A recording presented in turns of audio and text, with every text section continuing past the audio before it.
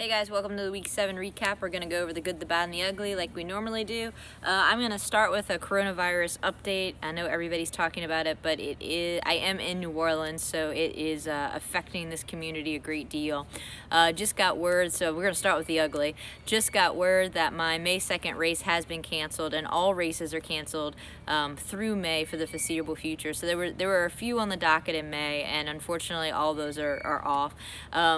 You know, I'm glad they made the call. The virus is spreading pretty rapidly here, so anything that they can do, I think, to try to contain it so that the people who are the most vulnerable don't get sick, I think is something good. So I'm a little disappointed that the races for May are canceled, but hopefully we'll have this under the control. And, you know, they don't put a whole lot of races on the docket in July and August here down south because it's so hot, but maybe they'll put something on the books for that.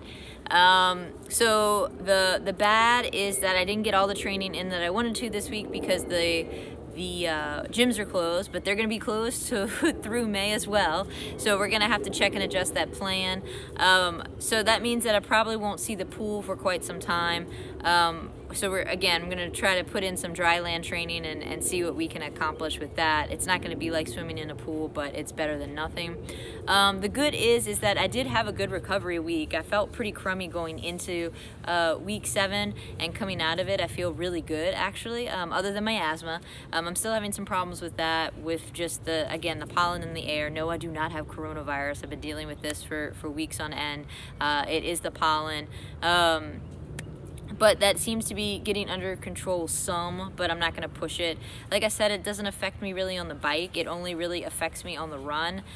So I have been, you know, really downplaying those runs. We're just walking a whole lot. I've upped how long I'm walking from, you know, I'm trying to get in up to 4 miles at a time because I'm not really seeing the load on my body that I want to see considering my lung capacity. So that's what we've been doing. I'm going to continue walking, going to continue riding the bike. I'm going to try to run when I can, but like I said, I need to keep the asthma in check. So I'm going to do some tweaking to the plan. I'm not going to stop training because, you know, the season isn't all over with. The big race was October 31st, so we're just going to keep planning like that October 31st race is going to happen, and hopefully some other races will pop up once we get this epidemic under control. So I hope everybody's staying healthy. I hope everybody's following protocols. You know, stay out of crowds, stay out of your group rides. You know, I know this is hard for everybody, but we all need to do our part and make sure that, you know, we create a safe community for everybody, not just, you know, the healthy people like us. So